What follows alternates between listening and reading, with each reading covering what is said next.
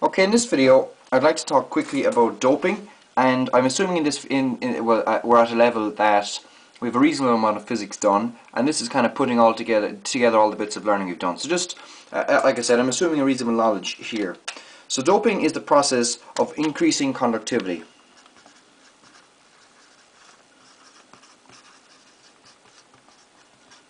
by adding impurities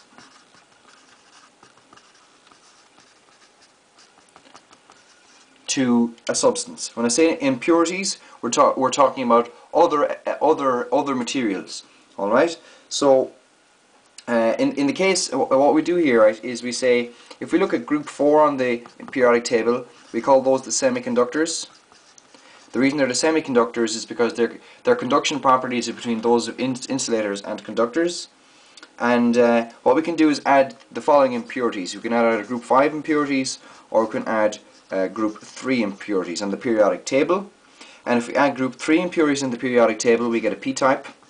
So the majority carrier will be a hole, and group 5 will give us n-type. The majority carrier will be an electron.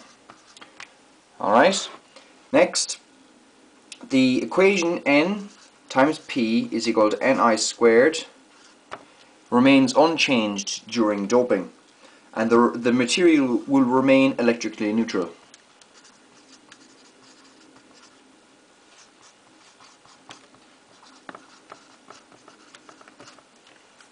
That's very important. The N-type doping increases the number of free electrons for conduction, and the P-type doping increases the number of holes available for conduction. Alright, so I suppose kind of a diagrammatic way of looking at an N-type material, if you had a lattice looking something like this, just bear with me now one moment.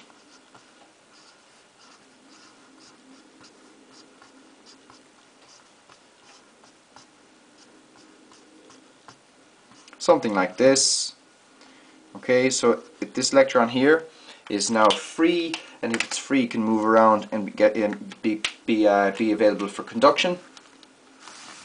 Alright, also, if we want to talk about Fermi levels, doping N-type, what does that do for the Fermi levels of N-type?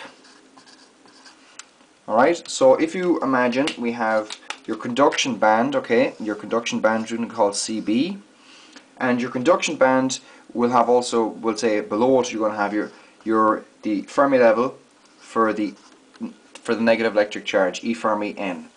And by doping it, what you do is you raise the E Fermi N. So you bring the energy level of the Fermi level, excuse me, of your negative charge closer to your conduction band.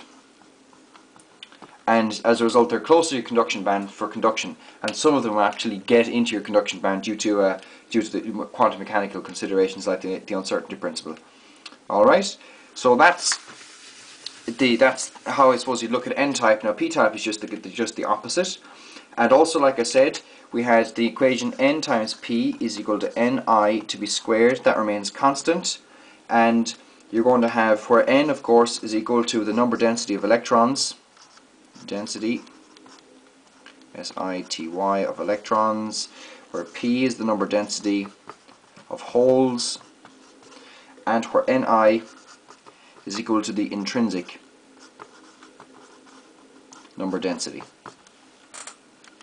Alright, so I think that's a reasonable summary of what doping does. Thanks for watching. Please pass it on to your friends and subscribe to my channel.